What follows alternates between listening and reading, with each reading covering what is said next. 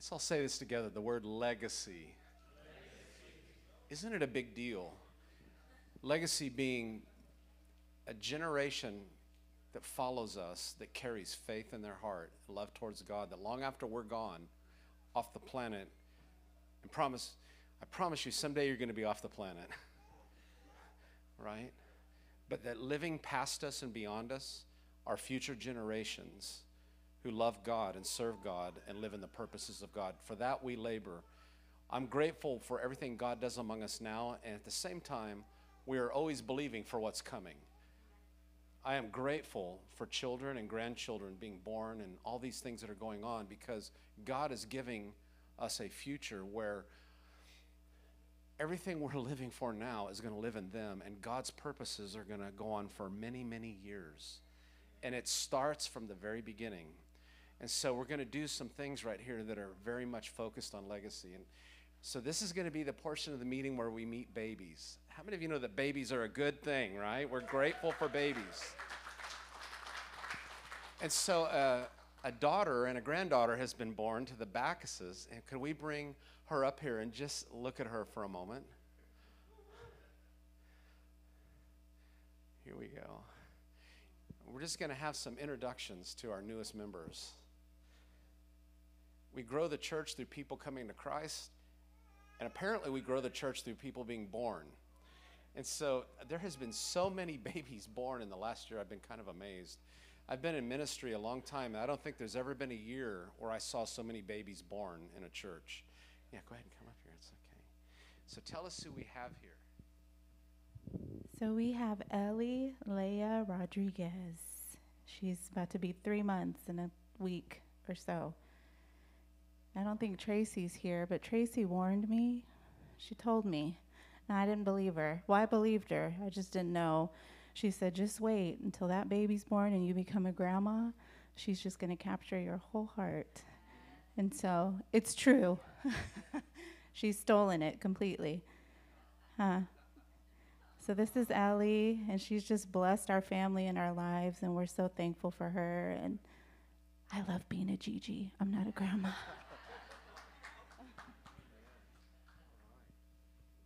Hey, my baby. It's awesome being a grandpa. I don't know if it's going to be grandpa or pop or whatever she figures out is what she'll call me. I'll be happy with that.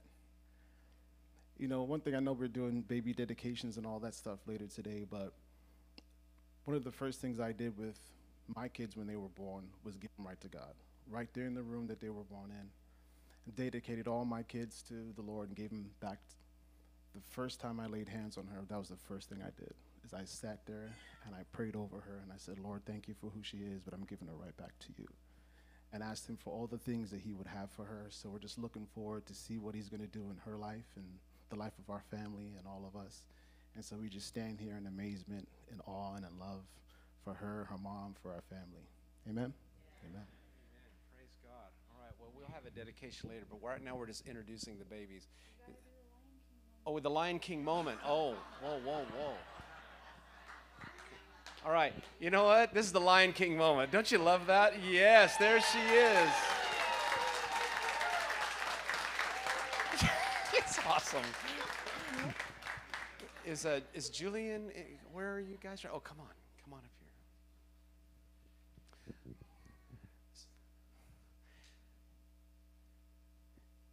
You must be a proud grandfather today. So who do we have here? Why don't you tell us who we have? It's Bo Jude Rivera. He is 4 weeks this week. Fresh little guy. Very sweet. Up all night. But it's good. It's good. Very thankful to have him. Everything feels right. After getting married and everything, first few steps, and then this guy popped up. So, feels good. It's good to have gotten that married part in there. Yeah. Wow, well, we're grateful. You want to have the Lion King moment too? Yeah. Let's just do it. Okay, Lion King moment. Here we go. Look at this little guy right here. Oh, my goodness. Oh, he's brand new. Look at that.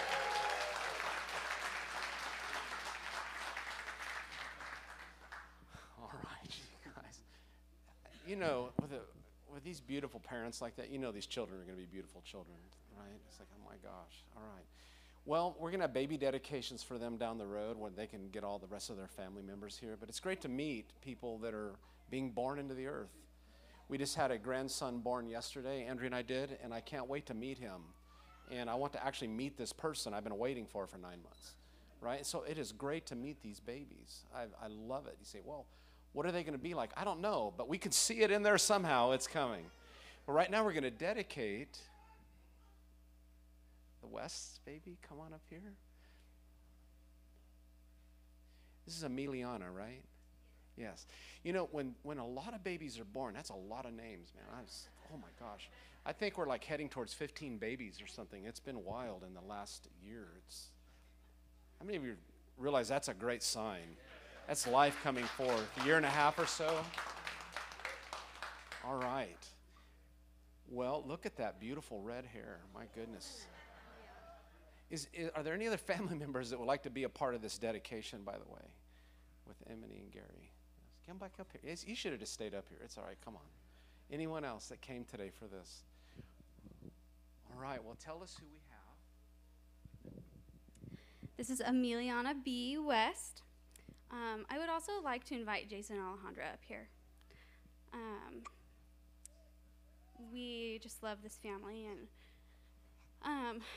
I was telling you, what am I going to say when I get up there? Can you hear me better? I just love that I get to stand up here. Not only do I get to see how much our congregation has just grown. Wow, there's so many of you. But I love that I get to stand up here because it means that I'm part of a body that is going to just support us, pray with us, pray for our children.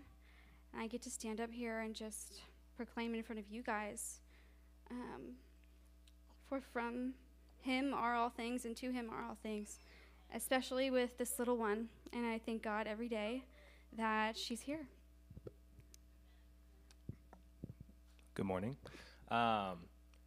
Also thinking about what I want to talk about while up here, I just was comparing Jonah and Emiliana and how they came into the world. And with Jonah, we knew very early on what his name would be. And for her, I think it took us 39 weeks to figure out what her name would be. And Still in the hospital thinking about it, like, I don't know. Undecided. And with Jonah, we had all sorts of complications when he was coming into the world, and she was the most boring birth in the world, which is awesome. That's what you want when a baby's born, is boring births. And so she 6 months now, and you know, we prayed for her a lot, especially with all the fears and the concerns we had after having him. And Emiliana is kind of a play on Emily's name, which is Emily Ana Rivera. And so I really like the name Amelia, snuck that in there. And it means the one whom we prayed for. And it's really true. And not that we named her because of that, but looking at it afterwards, it was pretty fitting. But man, we prayed for her for a very long time. And here she came with her red hair, surprising both of us. And she's been an absolute blessing these past 6 months, and we're very grateful that she's been added to our family. And I just want to add one other thing. I know that as we're praying for her, you guys are praying for her. And this goes without saying, but I'm going to say it anyways. As part of the body, we're up here dedicating our children, and you're praying with us. We're praying for you and your children as well. Your brother? He does love her. Not jealous at all. You need water? Okay, we'll get you water in just a minute. Here. You can stand with Uncle. Go stand with Uncle. Father God, we just give you praise in this moment for this new member of our family. And Lord, we just thank you for blessing us with another one and trusting us with another one. And Lord, as we have dedicated our lives to you as her parents before this congregation, we dedicate her as well to your will, to your purposes, to your desires. Lord, that your will would be done in her life and that she'd be able to do your will out in the earth. We love you, Holy Father. We give you everything we can muster. Lord, help us to raise her in the way she ought to go, and just give us all the wisdom and all the strength and courage we need to set her on the right path that she can choose you. We love you, Holy Father.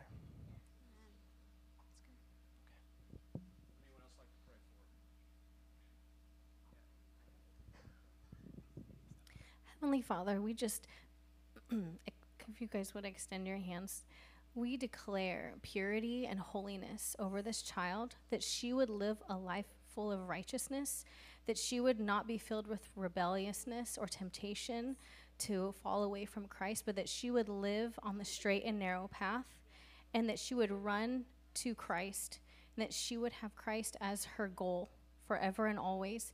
And Lord, whenever she comes into trouble or she is confused or tempted, that she would run to her father and her mother and ask for help, that they would be her confidants, that they would be her strength until she is able to carry herself in the things of the Lord. And as the body of Christ and as the church and the kingdom, we say that we will do all that we can to ensure the purity and holiness of this child. And that in a serious way, Lord, those who would lead little ones astray would be better for a millstone to be tied around their neck and for them to be thrown into the water. And Lord, that you would put a sobriety and a seriousness on our hearts and how we train up our children, in the kingdom kids, in our grandchildren, in our friends' kids, and our own children, a sobriety, Lord, that these are eternal things, that these moments last forever. They are not to be taken lightly. And a cute baby is a cute baby, but they are full of sin. They're born sinful. So, Lord, we will do everything that we can to ensure purity and righteousness in this family over Gary and Emily, that they will stand for Christ and they will live their lives in the way that God has called them to be. And you've given them everything they need for life and godliness, and we dedicate this family to you. In the name of Jesus.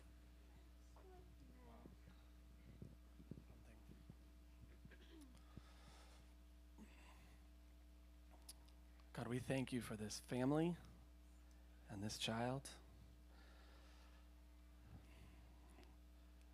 Gary and Emily, God has given a great deal of grace to each of you. There is a potential in your lives that you haven't even touched yet. And what I see with both Jonah and her is that the grace that God has put in your lives for leadership, for service, everything that you're being equipped to do is going to come first into them. It's like they are your first disciples. And Lord, we ask in the name of Jesus that this child would know you at a young age, that she would grow up in the peace of God and the example that her parents will live out for her, and that there would never be a day where she doesn't know the name of Jesus. God, we thank you for the legacy that is being produced in this family, and that you have great gifting for this child, that you have a great call on this child's life. And Lord, we stand with them, that we will be by their side and do everything in our ability through your grace, Lord, to love this child into the kingdom of God. Thank you, Lord.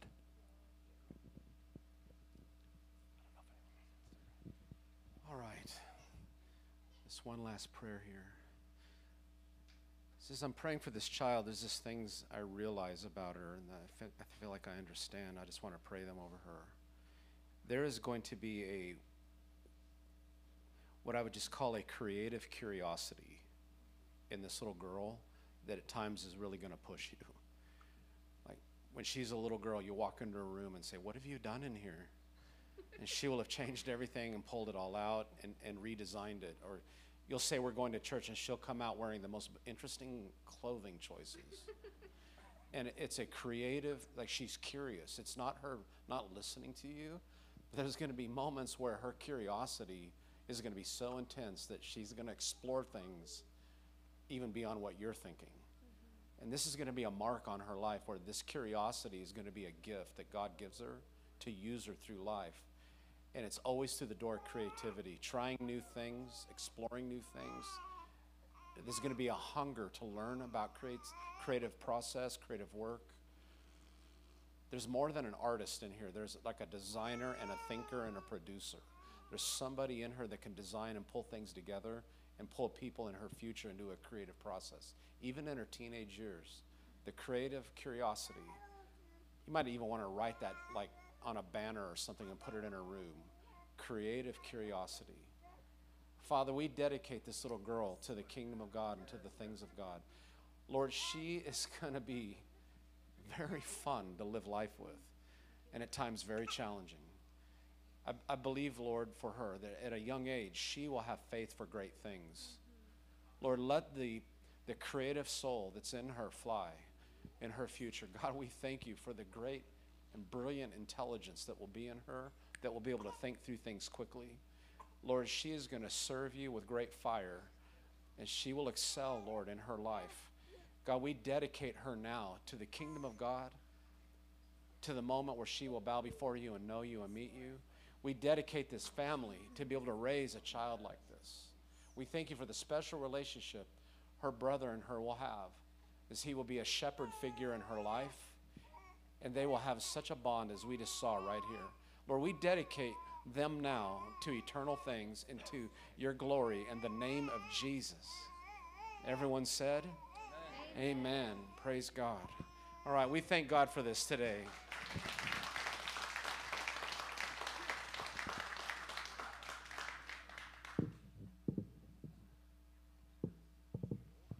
If you are here today and wondering what in the world all that was about, if you've never seen something like that before, never been to a baby dedication like that, we believe so much in this that we're giving our lives for it. It's a huge value in this church. We believe it's a huge value in the Word of God and in the things of God. Sometimes I think we don't realize how much what we're doing now is going to show up at our doorstep in a few years in the lives that are coming after us. May we never be so short-sighted where all we care about is the moment, and we consume the moment and don't save anything to give to what's coming. Right? A legacy of faith, a legacy of godliness. As parents, you may not realize it, and all the people who have young children, and even the grandparents, what you're doing and displaying right now in the front of little eyes, both wise and unwise, is teaching them and is setting either permission or boundaries inside of them of what they're going to do with their own life. Right? There's the adage that says, don't do as I say, do as I say. But the truth is reversed. Actually, people do what you do, not what you say.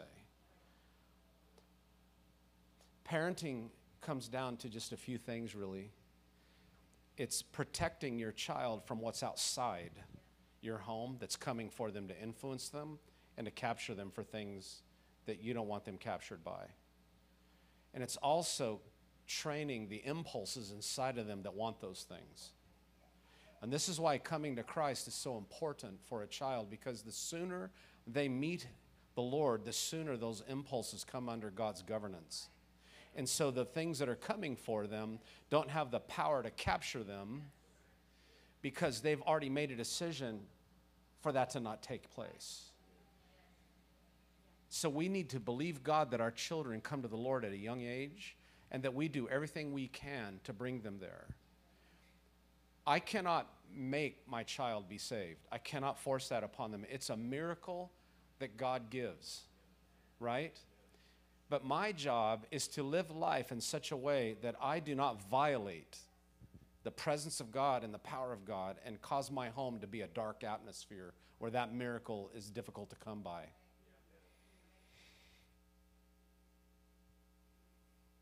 I'm going to say that again. As parents, make sure that you are living a godly life that honors God and the presence of God lives in your home so the miracles can take place, rather than inviting dark powers and dark things into our lives, even through secret sin, that opens the door to the demonic and evil things that could also come and capture your child.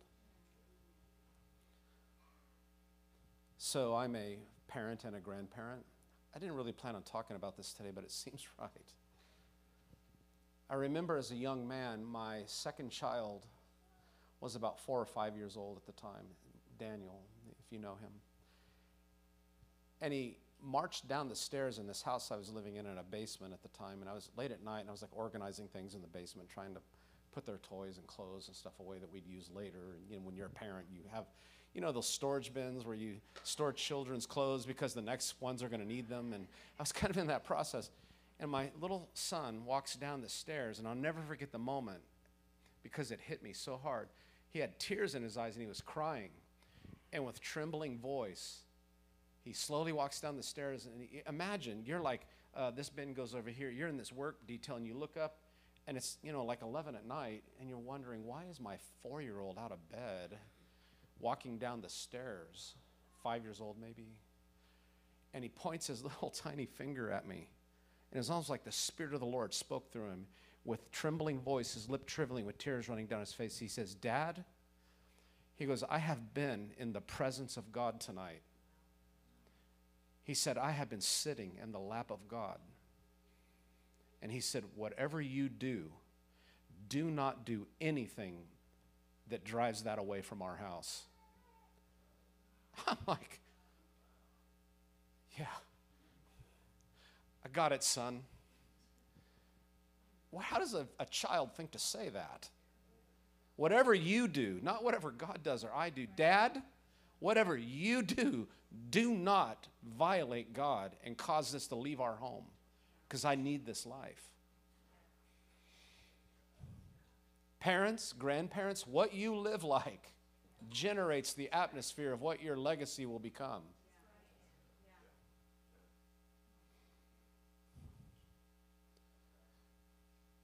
I want all of my children and my grandchildren to be in the presence of God.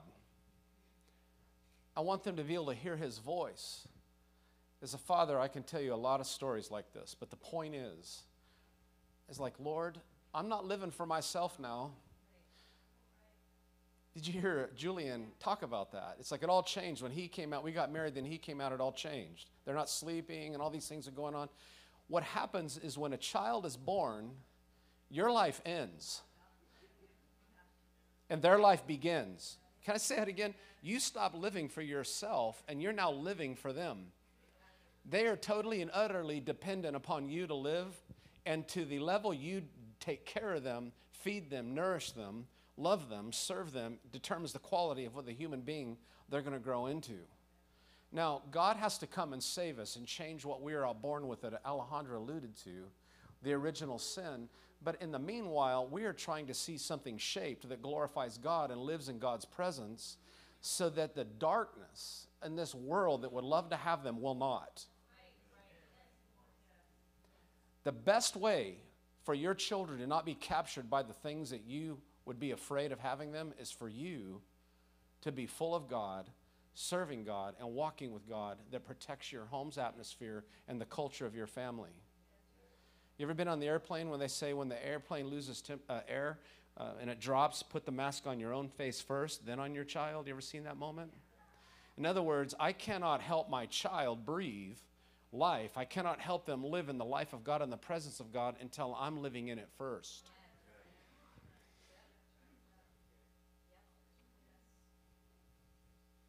When I came to Jesus, I was a first fruits, sort of. My mother came to the Lord a few years before me,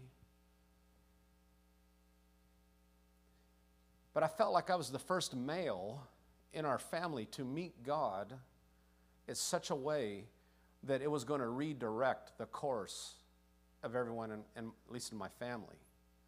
Even my brothers and sister, like the power of God was coming to redirect us. As a young man, I felt like a root out of dry ground. It's like we didn't get raised in church. We didn't know the Lord as a kid. I didn't grow up as a boy knowing God. My mom didn't know God yet. My dad didn't know the Lord. We didn't know the Lord. And I felt like I had accumulated a lot of things in life through my childhood and my early teenage years that would be things that would be destructive, that would destroy my life. Someone asked me the other day a question. They said, do you have any friends from high school? And I said, no, they're all dead. They're dead. I mean, they're in the grave. There's graves around town. They're gone. Isn't that crazy? I'm not that old for them to all be dead. They're dead.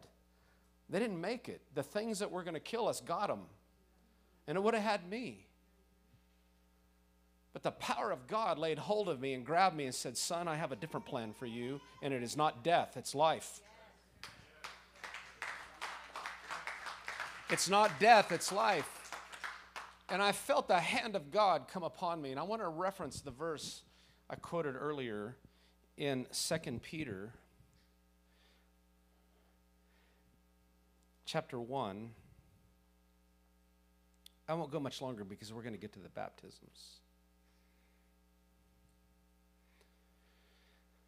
All right, we're getting there. 2 Peter chapter 1. So he says here in verse 1 that Simon Peter is a bondservant and an apostle of Jesus Christ. And he says, I'm writing this letter to people who've done this. He says, to those who've received a faith of the same kind as ours, by the righteousness of our God and Savior, Jesus Christ. I just want to stop right there. To the faith that's the same like we have. I want to say this to you, you cannot live life with people who have a faith different than yours. The Bible says in the book of Amos, how can two walk together lest they agree? I had to marry a woman who had the same kind of faith that I had. If you are a young woman and you're planning on getting married, you need to marry a man who has the same kind of faith you have. What is that faith? Well, it says here, the same kind means that I elevate to importance the same things that you do. Right? I remember when I met my wife, the poor girl, she was only 18 and I was 20. She wasn't my wife yet. It was our first lunch. And I was such an obnoxious little guy. I set my Bible on the table. I said, before anything goes any further, I need to know what you believe about this book. I thought we were having lunch. We are. And because I thought she was wonderful. And she was and is 40 years later. But I said, as wonderful as you are, and you are wonderful, by the way, oh my God. But before we go too crazy here, before we get ahead of ourselves, like, me going to ask your dad if I can marry you, before we get way out here, because I was not, at that point in my life, I was not like just pursuing women for entertainment. I was looking for God's eternal purposes. I said, what do you believe about this book? Because I really think something's going on here, but I could be confused. So she's like, wow. You don't come ready to answer that question. Like, I've been waiting for that question all day, and I'm going to tell you my systematic theology and my biblical theology, and I'm going to tell you what I believe about 66 books written over 1,200 years.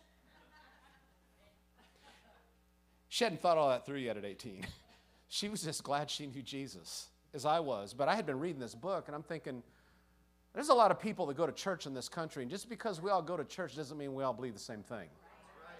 Right?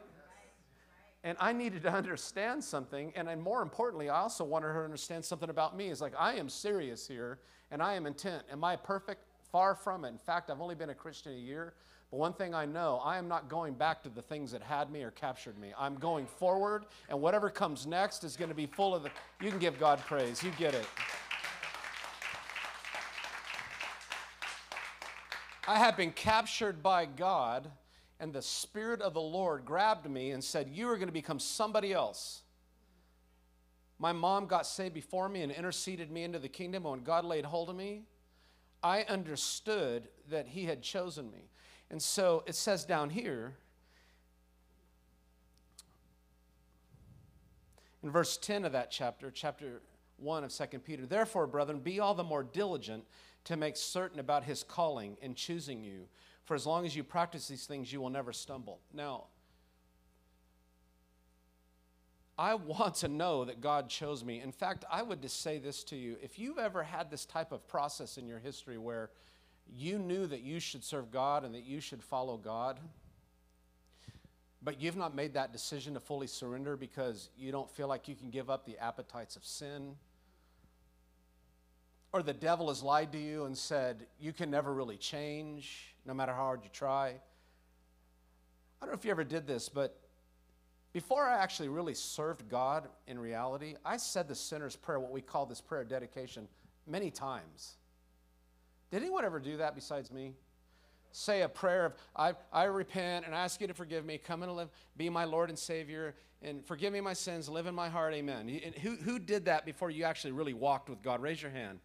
Yeah, I did that. And I was like, why does this never take? Did you ever wonder that too? I mean, for like the first 3 days after that moment, yes, Lord, I'm going to serve you. And 3 days later, it's like, not really. Yeah, I'm not going to like deny you in front of men, but I'm not really going to do this. And it's like I just moved back to my old life. And the thing I was wrestling with all that time, and you might have done this, the thing I was wrestling with wasn't so much of what I was going to do, but the fact that he wouldn't let me go. There was always this awareness, always an awareness. It's like, even when I was out doing terrible things, I would feel the hand of God going, whoa, back off. Did you ever have those moments? You'd be doing terrible things, and even God was there going, whoa, back it up. Did anyone ever, that happen to you? You're in darkness, and this could go really bad. And the Lord's like, too far, move back. You'll never get outside of this again if you make the decisions you're about to. And I would bump into these moments where it's like, you're here and you are messing with me. Somehow I said that prayer and I haven't been living in this thing, but you have grabbed me and pulled me out of moments. Somehow you are still here. You're still here? I'd be shocked. Like, you're still here. I mean, we're out like drinking and smoking weed and doing terrible things, and then more terrible things would present themselves. How many of you know when you're doing terrible things, more terrible things get presented? Is that true? Right? The devil's like, I have more for you, and he just keeps feeding you off his plate. Well, I'll have some of that, and I'll have some of that. And the Lord steps in and says, you will not have that. This other nonsense has been terrible, but this will kill you. And I could feel God pulling me back. You may think, man, you just sound crazy, Tom. No, I was a sinner on his way to hell, and God was reaching into my life and trying to pull me into his kingdom, and I was wrestling with it. And the thing that I could never let go of is that he had called me to something, that he had his hand on me, and I just couldn't reconcile it. But I knew it. Did anyone live in that? Even though you weren't really serving God, there were boundaries you wouldn't cross because you knew deep down inside he had chosen you, he had come to you, and you couldn't deny that reality. You couldn't harden your heart that far. And you're stuck in this middle ground. Nick understands. Does anybody else understand what I'm talking about, the way this lives? And I remember one night, August 21st of 1982, I was on my way to a party. That's how far back this goes. I can honestly say I've been young and I've been old. And I've never seen the righteous forsaken nor their seed beg for bread. I can actually say that verse now. And so when I was young, I could just say I've been young. But now I can say I'm young and old. And so for those of you who can say that, praise the Lord. I've never seen the righteous forsaken. So I was on my way to this party, and the voice of God spoke to me. Greg, he spoke to me, and he said, it's over. I said, what's over? He goes, your life. He said, from this night onward, you are going to answer your call. He didn't say, you're going to be a better Christian. You're going to go to church now. You're going to read the Bible for 10 minutes every day. You're going to use profanity less. You're going to put the weed down. He didn't say any of that. He said, from this night on, you are going to answer your call. And I was blown out of the water. It's like something went off inside. A switch was thrown. And all of a sudden, a miracle took place, and I became somebody else. Whatever I had been up to that moment, I was no longer that person. A miracle had happened, and I was arrested. And I knew that because he had chosen me for something and called me to do something, I was going to have a life that fulfilled that. And that meant not going to the party I was on my way to do the terrible things I was going to do. It meant going home and going to bed and getting ready for church. August 22nd, 1982, I went to the church, I got on my knees, and I said, it's it. It's over. We're done.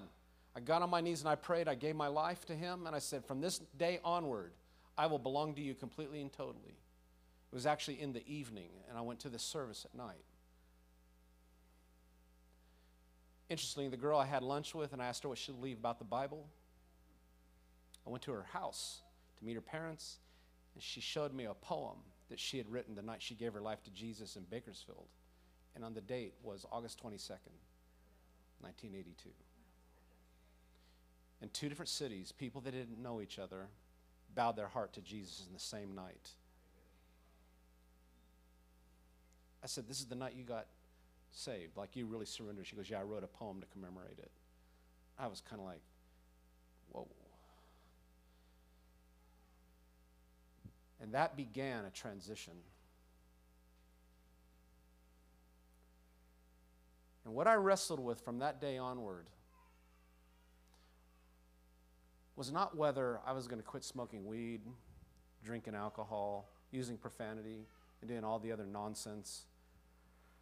I could list a whole list of things that are stupid. You know, sin is stupid, right? I should have got an amen right there. Sin is dumb. I look back on it now, I think, I was just stupid. Gilbert, my dad, he used to say, sin just makes people dumb. There's a spirit of dumb involved in sinning. Remember that, Gilbert?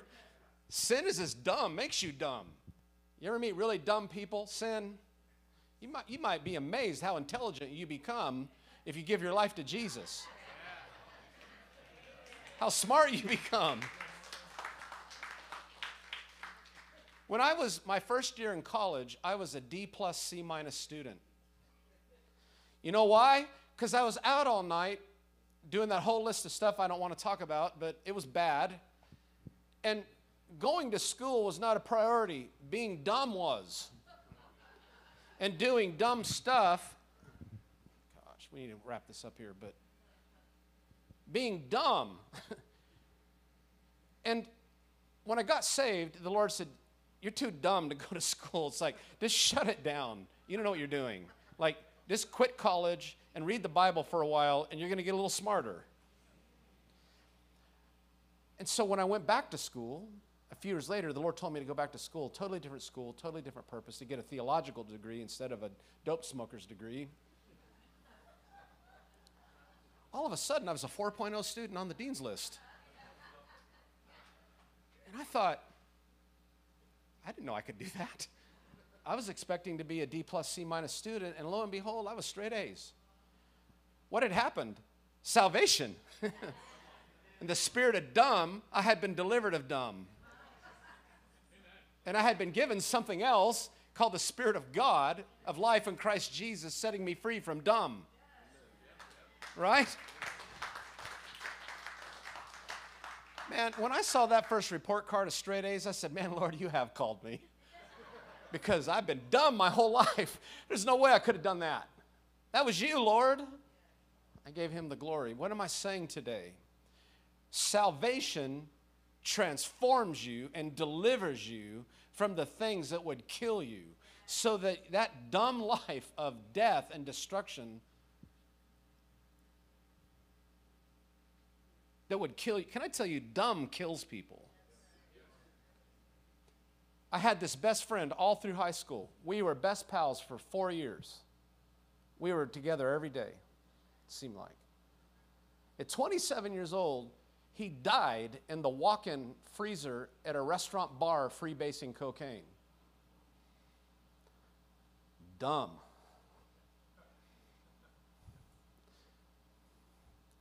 I was like, my God, that could have been me. That could have been my life. I'm not trying to speak ill of his death, but I'm saying that was really foolish.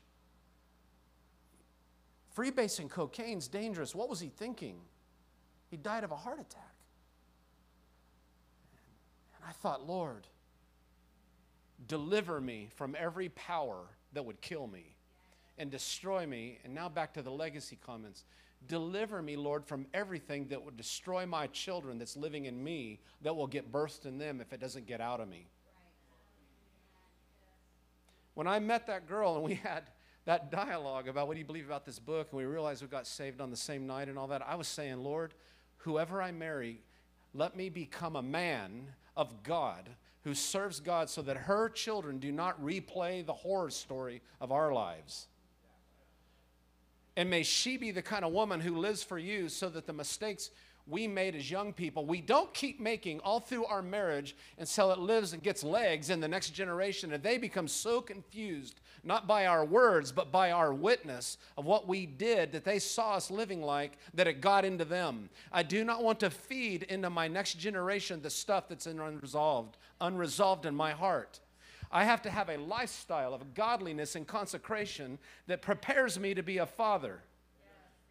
I'd rather be a great dad that presents a life of righteousness in front of my children that they can live like, more than make $1 million. Right?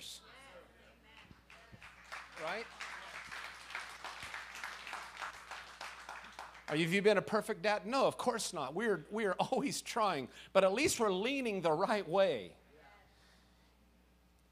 If you have come to the Lord in recent days and have surrendered your life to God, and God has chosen you, even if your children are in your house and they're not babies and they've watched your life before, your life now has the power to change them even today.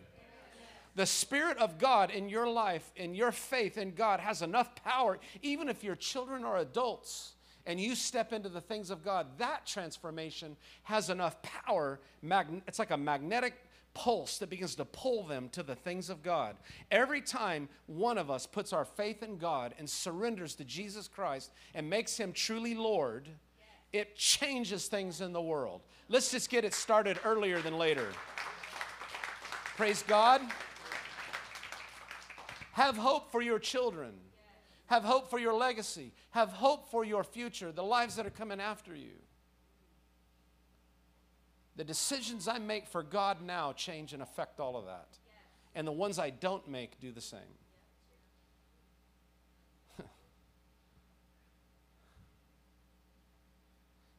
The people that came to be baptized today,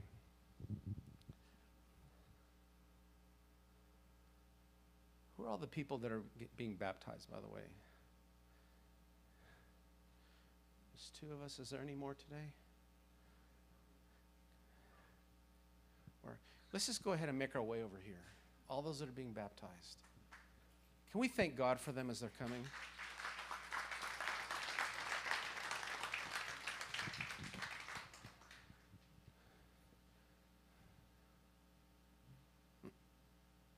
Praise God.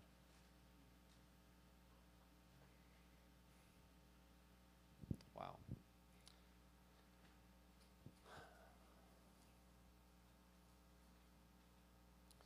This moment of baptism is a moment of transformation.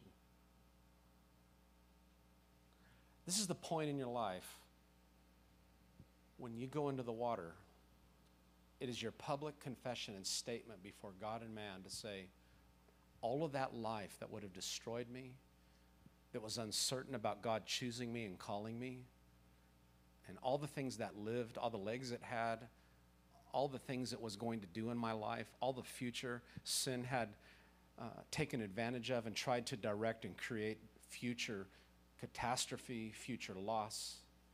All of that is going into the water, and it's being put to death. And I recognize that Jesus died on the cross for all of my sin, and that his blood washed me and forgave me for all of the wickedness I had done in my life. And that when I surrender to Jesus and I repent, and I ask God to forgive me, and I ask him to come and live in my heart and be my God, and I turn over control to him, and I begin to be what he chose me to be,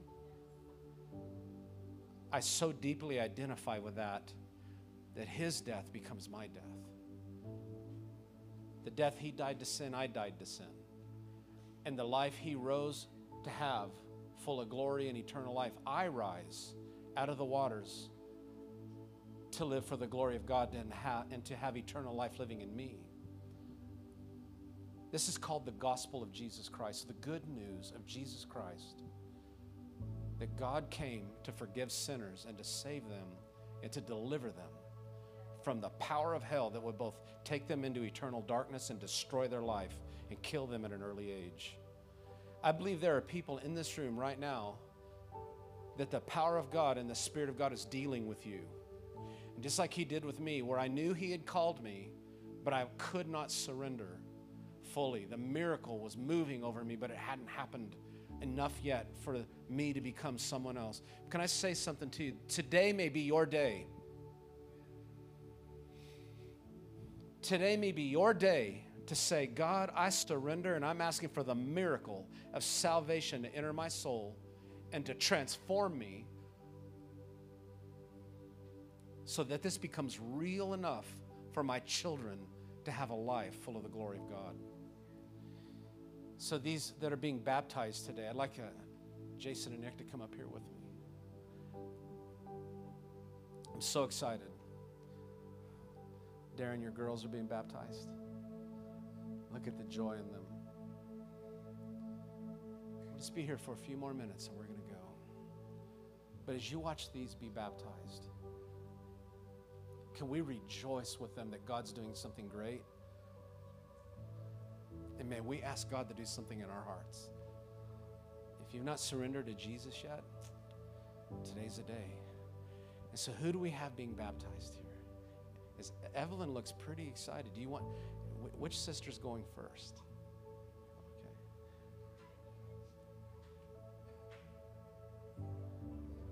Who's going first? Okay, all right. Come on. All right. All right, Jason. Why don't you step up here? Hi. I'm going to ask a couple of questions, okay?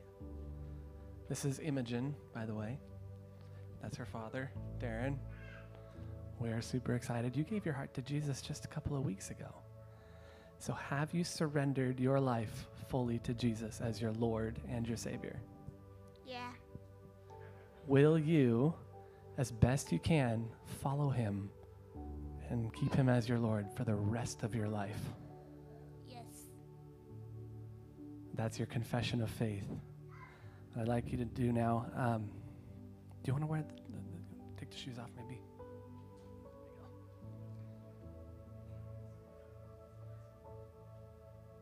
All right.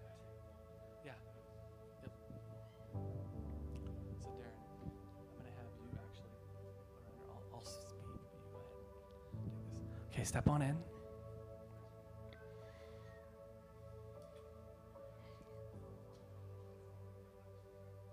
Okay. Go ahead and get on your knees. Dad's going to help.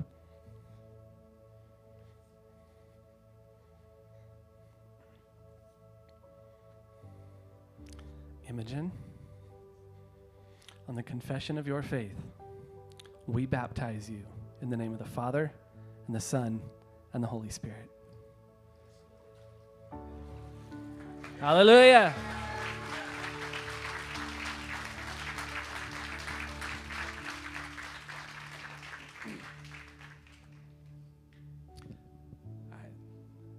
Come on up, Evelyn. Can I just say, it has been a privilege watching this family come into this church. They are real disciples. And I can say, having walked with them for over a year, that the testimony of how they have surrendered their lives to God has now made a place for these girls to meet the Lord.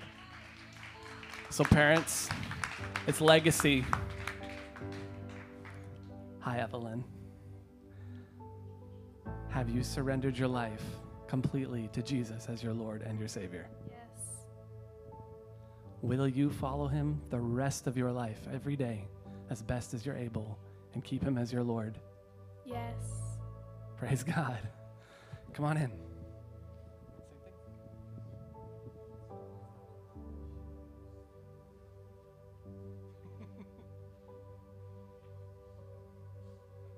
Okay. Well, Evelyn, On the confession of your faith, we baptize you in the name of the Father, and the Son, and the Holy Spirit.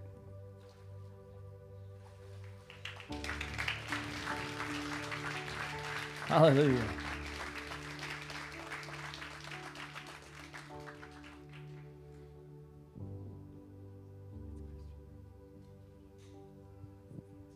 Hey, buddy. You ready for this? I believe you gave your heart to Jesus when we had the baptisms 2 weeks ago. So exciting. I'm going to get down here. Okay, Christian. It's a fitting name. You're going to live your life that way. Have you given your life completely to Jesus? You surrender your life. Say, you are my Lord and you are my Savior. Yes. Will you keep him as your Lord and Savior and follow him? Let him lead you for the rest of your life. Yes. It's a good answer. We're excited. Come on in, bud. Want help? Right. Turn him around. There we go.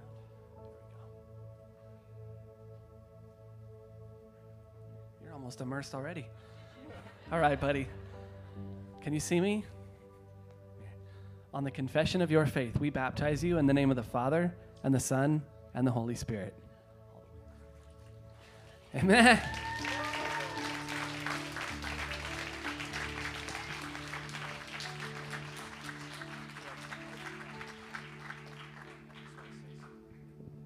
can you come up here?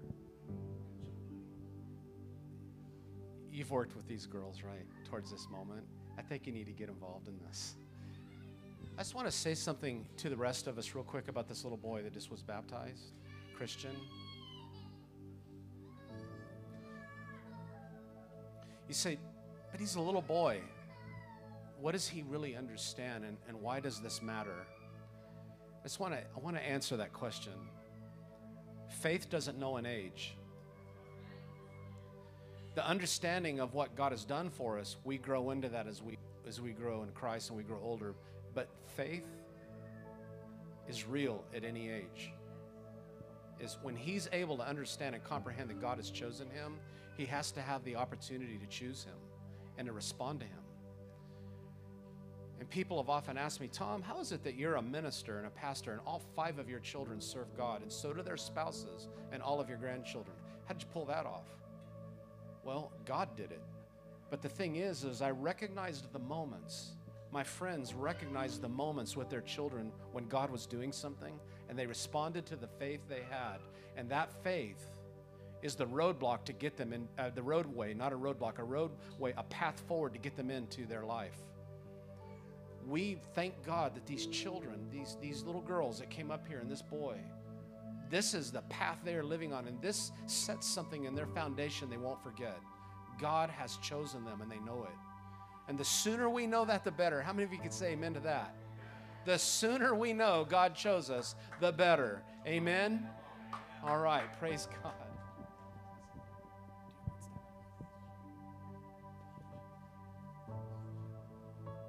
Okay, let's bring up Genesis. And I'll invite Stephanie has been working with her, and she's going to help with the baptizing today. Genesis, it's been a privilege having you in this church. You're serving already quite well. Have you surrendered your life completely to Jesus as your Lord and your Savior? Yes, entirely. And will you follow him for the rest of your life? Keep him as your Lord to the best of your ability. All day for the rest of my life. Praise God. Come on in.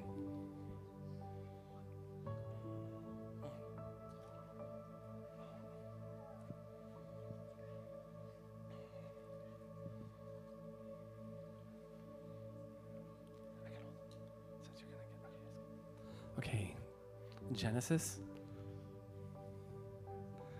On the confession of your faith, we baptize you in the name of the Father, and the Son, and the Holy Spirit.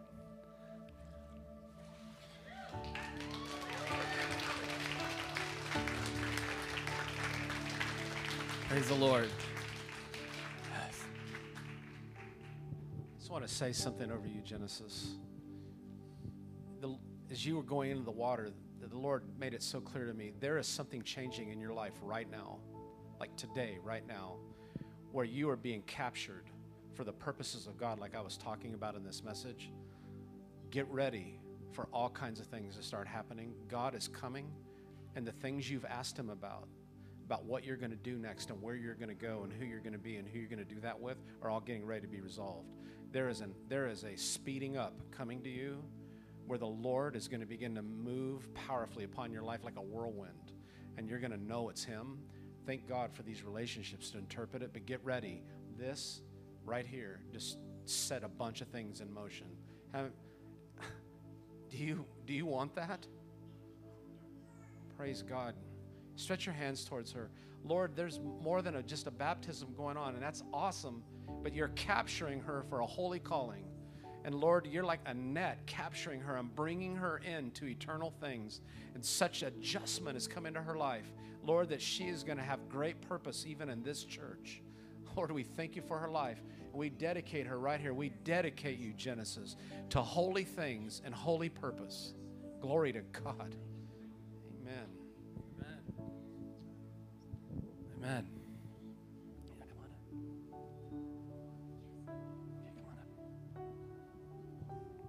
This is Alani. Stephanie, you've also been working with her. I don't know Alani very well. I've only met her a few times, but I just want to say this is one of the sweetest young women I have met in so long. She has such a tender heart before the Lord. It's so obvious when you talk to her that there's something real going on in here that is not by man's doing. It's not by a work of flesh, not by just good ideas, but there's something really precious living in her heart, the change that Jesus has brought to her life. And I'm excited to get to know her more. And she wasn't expecting me to say this. I didn't expect to say this, but I just feel like as we're getting to know Alani, I'm first to say, Alani's lovely, and I can't wait for us to get to know her better, to see what she's going to do in Jesus.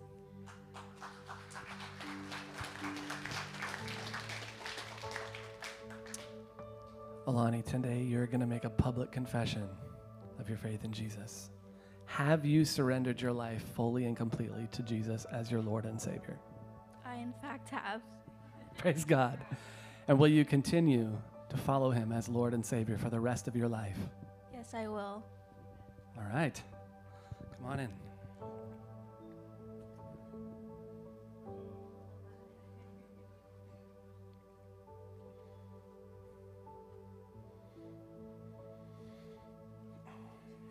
Alani, on the confession of your faith, we baptize you in the name of the Father and the Son and the Holy Spirit. Yes, Lord. Amen.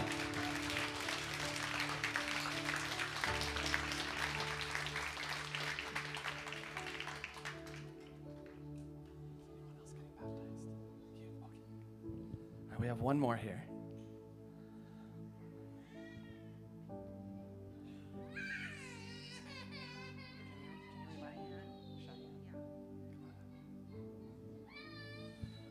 This is Cheyenne.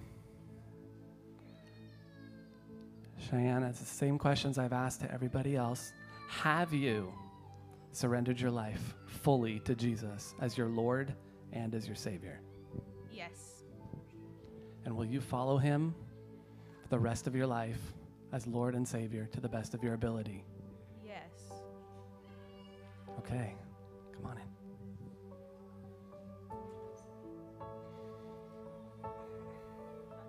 Yeah. On your knees. Cheyenne, on the confession of your faith, we baptize you in the name of the Father and the Son and the Holy Spirit. Amen.